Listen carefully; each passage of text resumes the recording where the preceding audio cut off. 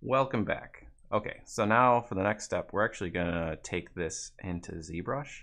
So the first thing I want to do is I'm gonna separate out these objects a little bit. We're gonna put our rings, barrel rings up here, and I'm gonna got the lid in the middle there. Kind of it's having us all broken apart, and I'm going to save this. So we're gonna go save as, and I'm gonna go to, I believe this is the 21st day for 3D coat. My computer is acting up a little bit here. All right, go 21. Let me double check that really quick. Yep, 21st. So 21st, and we're gonna say barrel and barrel. Okay, now that's saved. We're actually gonna go and we're gonna export it. So we're gonna export scene and export barrel and save. And I actually want to export this at full resolution, so it's going to give me this option here, and I'm just going to click here and go 0, so it stays current polys. Click OK. This will take just a second to export, and while that's happening, we're going to boot up ZBrush.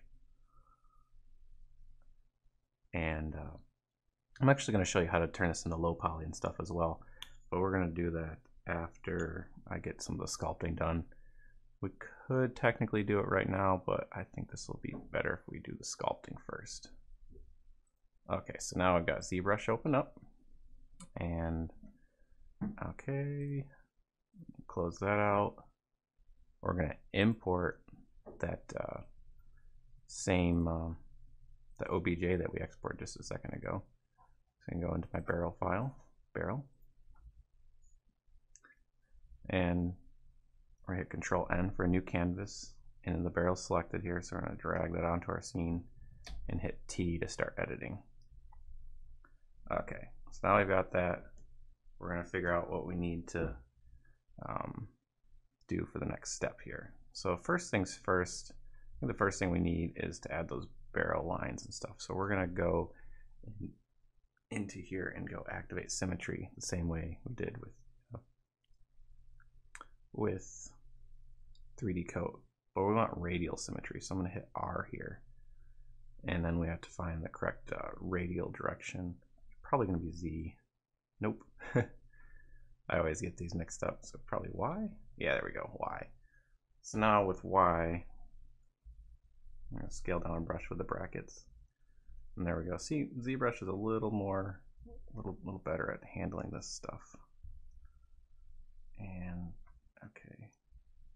Oops. I'm just going to look at that really quick, see how that looks. Okay. So now I'm going to hit B and go to O, and this is Orb Cracks. This is actually a brush that I downloaded. It's pretty easy to find if you just Google search Orb Cracks, and you can install that. I'm going to hit the space bar, and we're going to change the focal shift a little bit on here. Okay. And I'm going to go back to radial, and we're going to choose 9. Let's see, 9. See how that looks for. We could do this and then maybe like have 1 or 2 be a little bit different. So let's actually do a larger gap between them, so like 7. And then maybe I can add like one like that later or something like that. So this will give us a little bit of kind of room to play around with. I might actually go even a little bit lower. Since I don't have a concept, I'm kind of playing around with the stuff as I go. And I'm going to actually, since I brought this in all together, we're going to go back to Subtool, Split, and Group Split. Okay. And we're going to do solo. So when I click on the object I want, there we go. So now we're just looking at one object at a time. This is a lot simpler. And I'm just going to start carving in those shapes. And for navigation, it's pretty similar to 3D coat. You kind of use Alt to slide around and click off the side here, or I believe is it right click? Yeah, right click and you can scroll and turn around, or just click off into nothing and it'll do the same thing. And we're gonna look at this. This actually needs a little more geometry, I believe. So we're gonna undo that what we sculpted and hit Control D, and that'll sub it up a little bit. Yeah, that looks like enough. I go from the top. We're just gonna start figuring out where these boards kind of cut in. And remember, we don't have to be too clean about this base here because we're gonna have that separate piece go on top of there.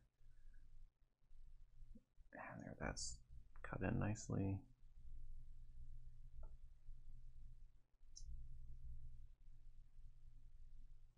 I'm just gonna go across here. There we go. Get in the bottom here. And for the most part, I'm probably gonna use a lot of orb cracks for this one. And remember, once again, we're gonna have that base piece down there too, so we don't have to worry too much about that. And this is kind of a strange way to have all these pieces separated and stuff, but you'll see why I'm doing that later. And I'm sure there's a better workflow. This is just kind of what I'm using right now for my 3D December. And also make sure you save. So we're gonna save barrel. I just want to keep the same name. It's all different file types, so it doesn't matter if they have the same name right now. Okay. I wonder if we can dock this over here. Let's dock symmetry over on the side here. So we can actually just turn symmetry off.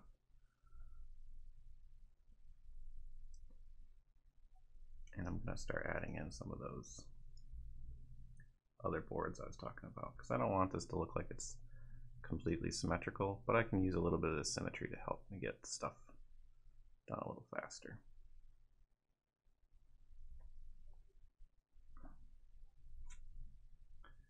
And our next phase is going to be kind of cutting in those wood chunks. I'm going to put another board over here, so it'll be kind of like wide, narrow, and another narrow one up here. You could probably figure out our pattern right here if we just kind of go like that. This one could be like an even split.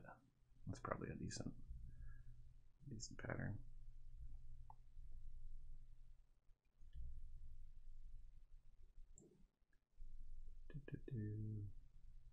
Just cutting along these, getting our basics cut in. And normally with ZBrush, you have to hold Alt to switch between, kind of extrude and or concave and convex, however you want to look into that, cut or whatever, or add and subtract. But you'll notice with orb cracks by default, it's set to subtract. It's designed to do cracks for rocks and things like that.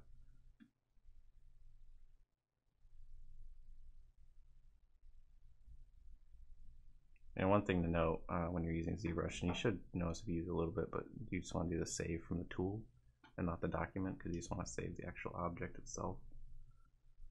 Okay. Just gonna spin around this really quick just to see. That's kind of a nice variety. We have some decent variety in board sizes and stuff like that. And I'm just gonna do a quick save just to kind of periodically save. And now I'm going to start adding kind of those like the wood cracks and stuff to this, the barrel, kind of all that character. And this is just going to be for the high poly mesh is going to get this. I'm still using orb cracks. I'm just pressing a lot lighter, and maybe even a little bit of this kind of like the edge here just to get messed up a little bit. Think of like the barrel sort of cutting in. One thing to note is, I don't actually know where the placement of those rings and everything are going to be. That's a positive and a negative, because I have a general idea where they were, but if you think about it, like I'm not going to be, my wood grain is going to be nice and consistent. I'm not going to be thinking about, oh, how's that interfering or how's it interacting. And let's see.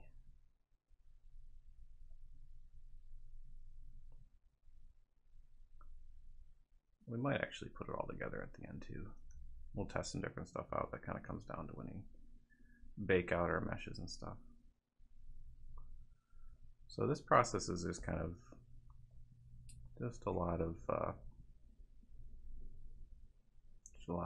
thinking about how this wood grain would be, how it acts. You know, is there going to be any scratches or things like that? Maybe I'll make the brush a little smaller using the brackets. Add some kind of general wood grain. And then we're going to do another board. And you want to make sure that this board is just, you know, it doesn't have the same feeling of the same curvatures and things like that. These are, you know, this could have been from a completely different log. You never know where it came from originally. And I'm just cutting in a lot of these just to kind of give some character here.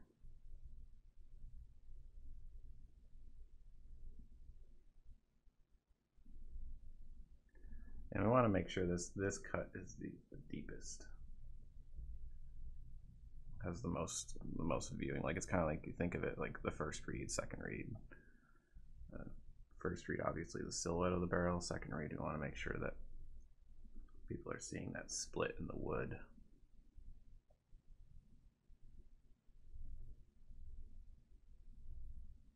And this top bit's pretty important here too. At least the top edge of the wood, because that's kind of where, when you have a piece of wood or something, it always kind of breaks the most up at the top.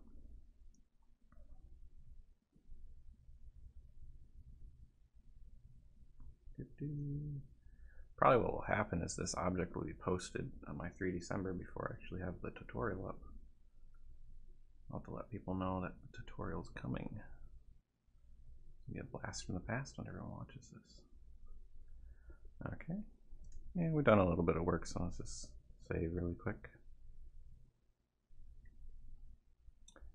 And I'm kind of looking at some of my, see my shield over there that has some interesting information I could look at for my, you know, wood patterns and things like that. I'm kind of just thinking of interesting swooping patterns.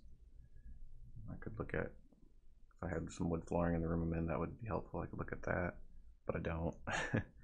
You can just pull up for this type of thing. You can just pull up nice reference images of flooring, wood lumber, barrels, anything you can find really.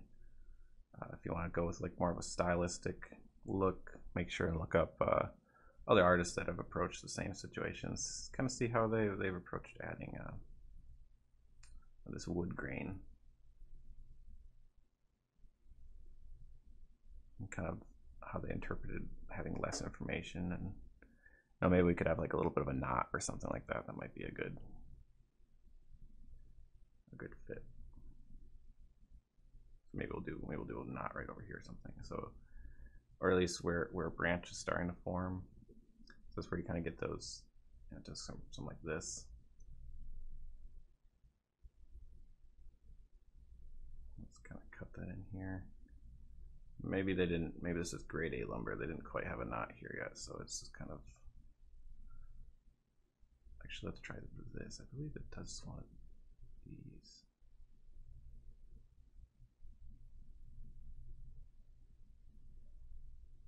Yeah, let's do that. It looks kind of cool like that. That's a nice swooping pattern. We'll make it work.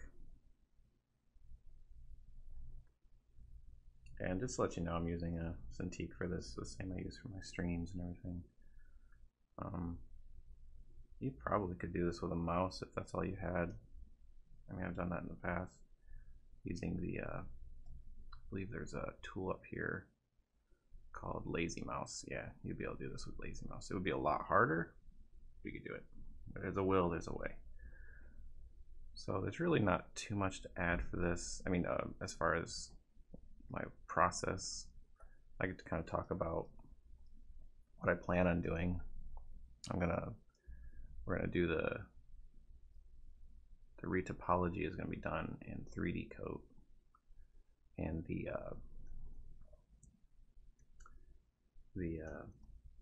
I'm gonna texture it in Substance Painter, which I've been using a lot lately, and I really like it. Highly recommend that.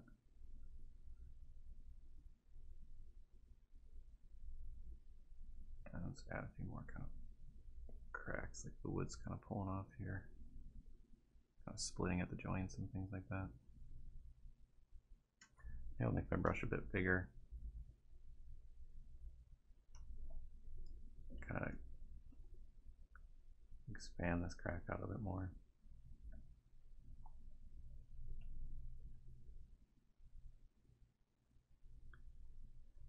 Okay, it's coming along. This is kind of a, you could say this is relaxing, or some people think it might be tedious.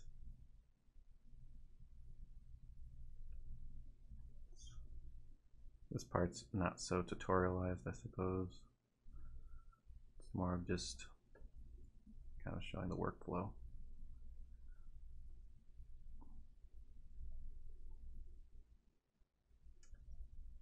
But we'll talk about 3D December a little bit. So I started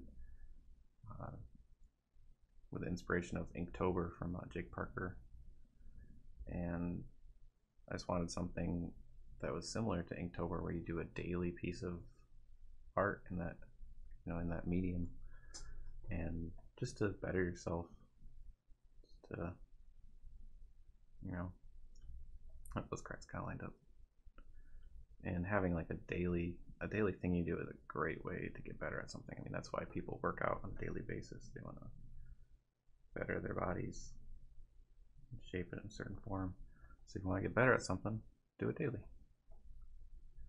And it doesn't have to be the most advanced thing or anything like that. I'm just doing pretty simple stuff, but having finished it every day that's key. And I think that's another thing that Jake Parker mentions. It's just finishing stuff.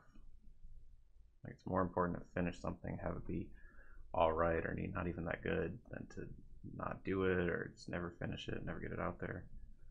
It's key to get it finished.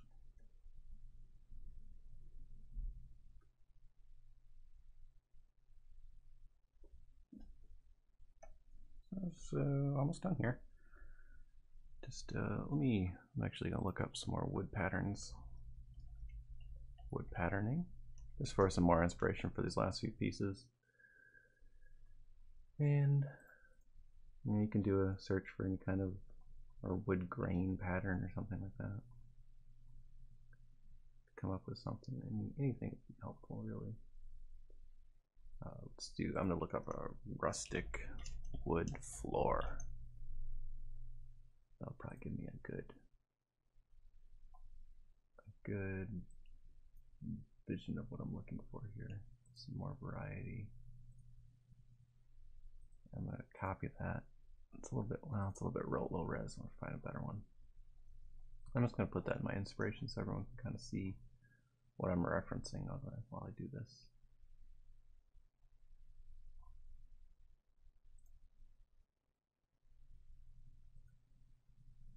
And it's kind of hard finding. Oh, here, this is a good one. Oh, it's a little bit small. We're gonna put that in right over this.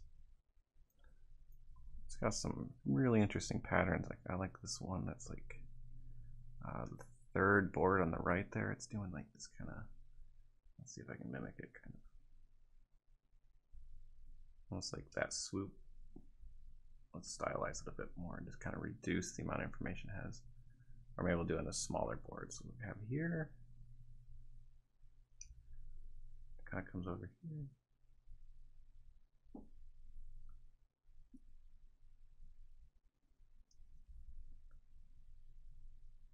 There we go.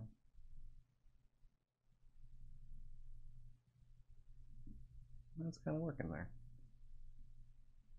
And then it kind of comes out to a standard there. This will be kind of that one, the one unique board within them all. But see, it sort of balances out at the end here. Or at least I'll make it balance out a little bit. Just kind of trying to mimic these curves like they're pulling off each other.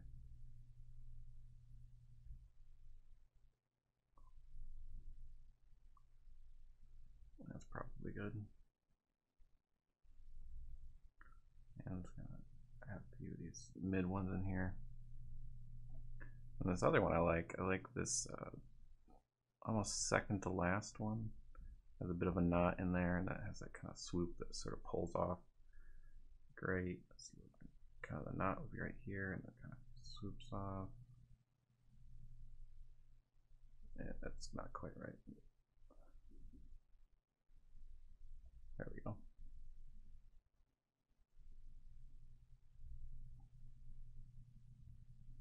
Yeah, never be afraid to use a reference. Reference is key to get things the way you want them. Or just to think of things you may not have thought of before.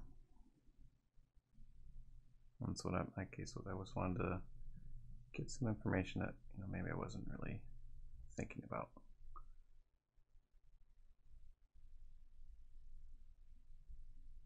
There we go.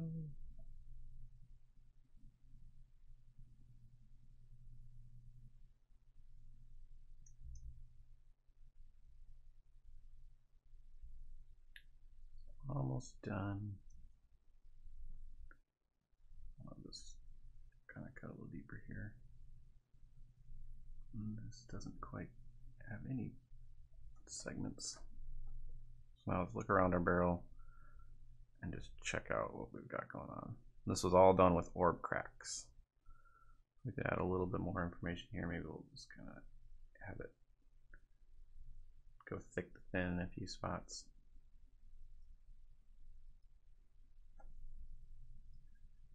Maybe have another piece kind of pull off here. It's a little too intense.